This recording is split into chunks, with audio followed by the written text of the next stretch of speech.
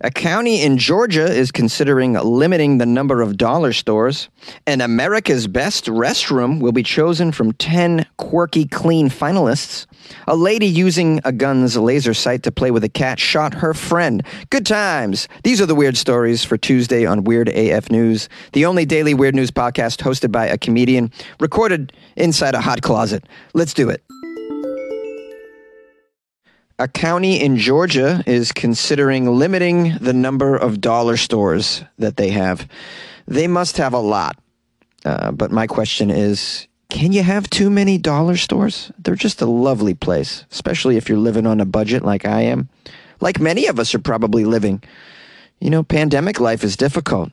All that toilet paper you got to go hoard. Perfect place is the dollar store, right? That's where you go. It's $50 worth of toilet paper at the Dollar General. What does that get you? They get you at least 50 rolls of toilet paper. It's beautiful. I love the dollar store so much, so much. There's some rules about the dollar store, though. Here's one of them.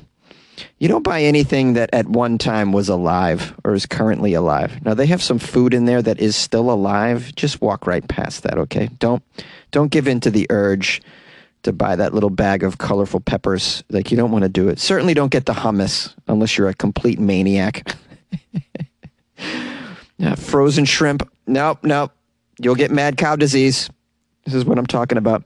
Albany, Georgia. Let's get into the story. Officials in the county are considering placing a limit on the dollar stores that are rapidly multiplying in the area. Wow, they're just popping up all over the place. They're worse than Starbucks. Some Dougherty County commissioners pushed back during a recent meeting when presented with a zoning request to approve yet another Dollar General store at an intersection where there's already a Family Dollar store across the street. Yeah, so you got Dollar General and Family Dollar store. They're fighting each other.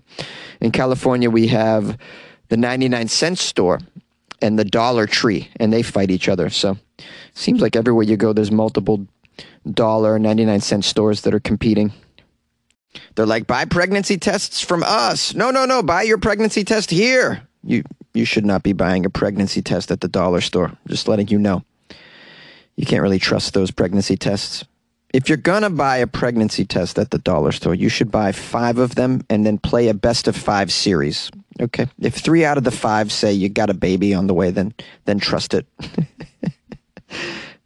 Guys, I'm just trying to help you live life to the fullest. The commissioner, Anthony Jones, is quoted as saying, I think there's a dollar store on every corner around here, man. And he suggests a moratorium on such discount retailers.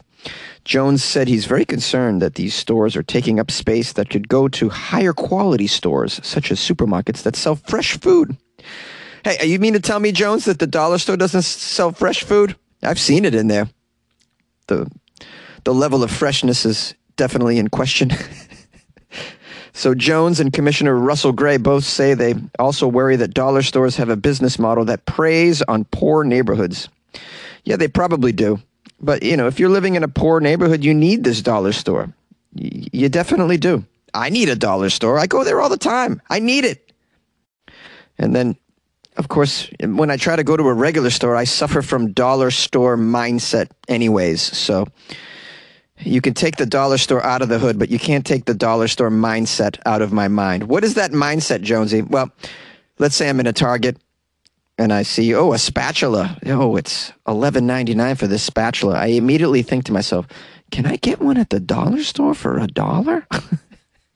Why am I going to spend $11 on a spatula or a whisk when I can get it at the dollar store for 99 cents and change? My goal is to just furnish my entire household with items that if I don't feel like cleaning, I can just chuck them out the window. The dollar store provides this. It's the only instance I can feel like I'm Jeff Bezos. Now, as you know, the dollar store has brands you've never heard of, but it also has brands you have heard of. But something went wrong with the product along the way, and it ended up in that dollar store. And you got to play this little game while you're there. Like, what is wrong with this product, and can I live with it? You say to yourself, I love Red Bull. I really do. Do I love asparagus-flavored Red Bull? America's Best Restroom is going to be chosen from 10 clean, quirky finalists. I didn't even know there was an America's Best Restroom contest. This is quite exciting. It says here, if you can hold it for a little while longer, there's a really nice bathroom just a few hours from where you live, we'll bet. Cintas is a company currently accepting votes for its America's Best Restroom contest, an annual celebration of the cleanest, most captivated facilities in the U.S. This year, the top finalists include everything from posh portable toilets to picturesque public restrooms, each exhibiting their own aesthetic, hygienic, and poetic appeal. I find it hard to believe that a public restroom would make the top 10 list, but I trust that they've done their duty in judging these things. I don't know how. Public restrooms, pretty terrible in the U.S., I have to say. I've traveled around the world a little bit, and outside the U.S., you can actually find some public restrooms that are acceptable, some even technologically advanced, and so clean it'll make your head spin. Now, typically when I find myself in an American public restroom, I'm afraid to touch anything, the fear that everything in there is going to give me AIDS or something. Anybody else feel this way?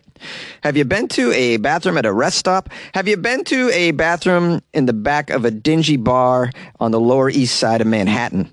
I mean, these are places you think you might die. Or at least you look around and wonder, how many people have been murdered in this restroom? That's when I think of American public restrooms. That's what I get. Here's a quote from someone named Sean, who's just a marketing person, very excited about the best restroom contest. Well, we got a diverse list of facilities from across the county vying for the title of America's Best Restroom. I tell you, the public is expecting a higher hygiene standard in public restrooms, of course. And we're proud to spotlight these unique restrooms that are well maintained without sacrificing aesthetic quality. I'm so excited. Thanks, dork. Now, in its 20th year, the America's Best Restroom Contest seeks to highlight the best and brightest in the business with an emphasis on cleanliness and innovation. This is according to Cintas, which is the corporation that's judging this contest. This company supplies uniforms and cleaning products and restroom supplies to various businesses. You may be familiar. Past winners include a self-cleaning restroom in Colorado Springs, a spotless Buc-ee's bathroom in Texas, and the facilities at the Nashville Zoo, which feature floor-to-ceiling windows looking into the primate and python enclosures.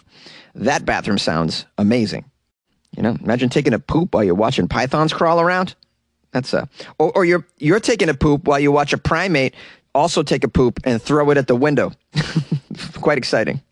It's like the idea of looking through windows at zoo exhibits while I'm in the bathroom. It's a great idea. This year's finalists are nothing to turn up your nose at either. They got some photos of these bathrooms. Wow, lovely. Oh my, these are beautiful. I'll post these in the Patreon, these pictures there. You guys can get a look. I wish there was a way for all of us to go there and vote ourselves. How do you get on this committee? I want to be on the board of bathroom judge. I've been around, man. I feel like I'm a credible judge of a clean bathroom, an innovative bathroom, a poetic bathroom. The article winds down with a list of the 10 finalists, including photos. Notable is a portable toilet in Santa Rosa, California. You ought to check this out. It's a dual restroom suite. It features dimmable lighting and ambient mood music, as well as an exterior inspired by tiny home cottages with a French country flair. Hard to imagine they're describing a restroom here. But yeah, and there's a restroom. Restroom apparently in JFK Airport that they say made the top 10. A pizza parlor in Michigan. A Thai restaurant in D.C. Anyways, you can imagine. This entire bathroom situation reminds me of a conversation I had with a comedian last night this guy swears by the bidet. And he was trying to talk all of us into getting a bidet. A group of comedians. He ran through the cost and the easy installation. And I got to say, he's kind of convincing. And with the toilet paper shortages that sometimes come about during pandemics, I mean, you would think a bidet is something that we should adopt as a way of toilet lifestyle. Any of you guys got one? Call the show, 646-450-2012. Anyone have an exquisite bathroom they would like to share photos of? Please email me, funnyjones@gmail.com. Please keep your pants on. You like podcasts? You're listening to my podcast. Maybe you thought to yourself, I'd like to make a podcast Too difficult? No, not with Anchor. Anchor has free creation tools that allow you to record and edit your podcast from your phone or your computer. Anchor distributes your podcast to Apple, Spotify, Stitcher, and more. They have advertising integration, so you can even make a little money off your podcast. Everything you need to make a podcast in one place. Download the free Anchor app or go to anchor.fm to get started. And good luck with your podcast. Good luck with your creation. Good luck with your life, man. A woman using a gun's laser in order to play with a cat shot a friend. This didn't take place in Florida, which is also big news. A Wisconsin woman accidentally shot her pal while using the laser sight on a handgun to play with a cat. A criminal complaint charging the 19-year-old woman with neglect use of a weapon said she was visiting an apartment on Tuesday afternoon where a 21-year-old man had brought a handgun. You know, because when you're hanging out on a Tuesday afternoon, you just want to have your handgun with you. Hey, let's play with the cat and my handgun. What else is there to do on a Tuesday? We're collecting unemployment. Let's make life rich. The woman, who a witness said had been drinking a bit, picked up the handgun, turned on the laser sight, and was pointing it at the floor to get the cat to chase the laser. That was when the gun went off. Of course it did. A little booze, a handgun. What did you think was going to happen? A cat. The man was standing in the doorway, but was shot in the thigh. He left and went into another apartment where the police found him after responding to a 911 call. Why did he go to a new apartment? Well, probably trying to cover up the situation. Trying to save his friend from being arrested. Gives a shit, in other words. A tourniquet was applied to his leg to stop the bleeding before he was taken to the hospital. There's no word on the condition, but authorities say he was facing charges for violating bond conditions that prevented him from having a weapon. Oh, so everybody's wrong in this story. Not supposed to have a weapon. He's on probation of some sort. She's not supposed to be playing with a weapon either, I'd imagine. Not in a house without the safety on. Just playing with a cat and a laser sight. This doesn't seem safe. Man, what happened to the catnip? Catnip's an enjoyable thing. Or a regular laser that isn't attached to a lethal weapon. That's a thing you could do. What about the little feather on a string? That old fun time with the cat. Can we use things that aren't going to blow up our friends when we play with our pets, please?